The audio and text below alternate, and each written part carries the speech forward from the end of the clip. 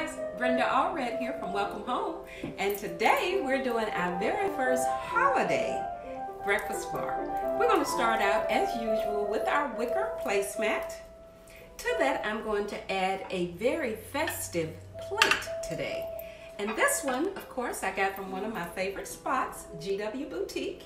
It's just a white plate that's embossed with this beautiful little Christmas tree. So I'm going to place that directly on top of the placemat. To that, we're going to add a very pretty saucer that is clear, but it also has the little holiday theme going all the way around. We're going to place that right on top so that your plate really looks like this when you look at it. So we're going to place that here.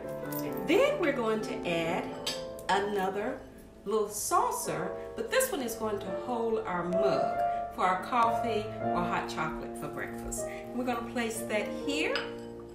And I've got these really pretty cellophane mugs that I'm using for the breakfast bar for the very first one.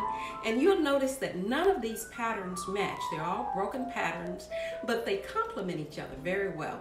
So I'm going to place that here. And then the next thing we're going to add is a very pretty festive holiday napkin. This one, it has the little poinsettias on it.